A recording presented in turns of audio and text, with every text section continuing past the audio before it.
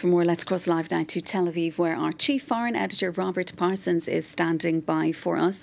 Rob, firstly, as fighting intensifies in Gaza, the Israeli military chief last night was saying there were signs he believed that the Hamas system was starting to fall apart. What is the very latest in terms of the fighting? Well, almost impossible to judge on the accuracy of the reports coming from the Israeli military, but they do say that they're making progress. They say that Hamas's military structures are beginning to break down, that their brigade structures are beginning to collapse as more and more of their fighters are killed. The Israelis claim around about 7,000 Hamas fighters have been killed since the war started after October the 7th. As I said, impossible to verify that, but if it's true, that's about 25% of Hamas's armed strength, and it would indicate that it is beginning to fall apart. And there are signs too of the morale is beginning to collapse a bit. Hamas fighters surrendering in the northern part of Gaza, in the Jabalia refugee camp. In the south, Yahya Sinwar, that's the commander of Hamas in Gaza's house, has been surrounded. Israel's describing that as a symbolic victory for them, nothing more than that, but say they will get Yahya Sinwar and that they will kill him eventually, that he's got nowhere he can run to.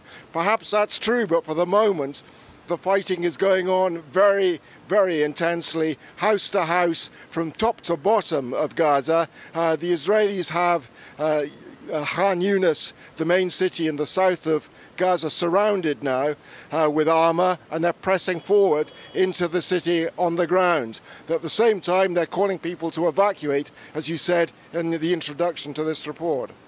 And David, Rob, is there anywhere actually for people to go? We're getting more dire warnings about the humanitarian situation in Gaza. Talk to us a little bit about that.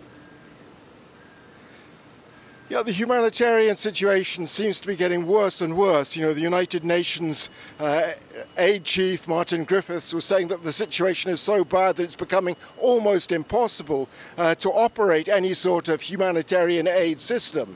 The figures that the UN are releasing are appalling. 36% of the population now suffering from severe hunger, 52%, an additional 52% suffering from moderate hunger. The Israelis themselves saying from the evidence of the blood tests that they've done on the hostages released that the spread of diseases is becoming a really serious problem now in Gaza, and health agencies are suggesting that before very long more people will be dying from health problems than from the Israeli bombardment, which gives an idea of just how severe the situation is, given that close on 18,000 people have already been killed in the bombardment and around about 50,000 people injured. The situation, in other words, is catastrophic, and people are being moved around from pillar to post.